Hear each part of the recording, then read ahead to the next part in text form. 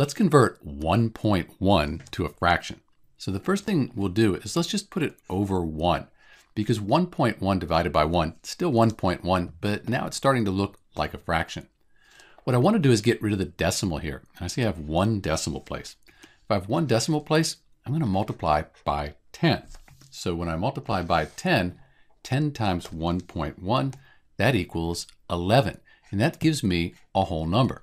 So now that I have my whole number, this makes it a lot easier. But I can't just multiply the numerator, this 1.1, by 10. I also have to multiply the denominator by 10.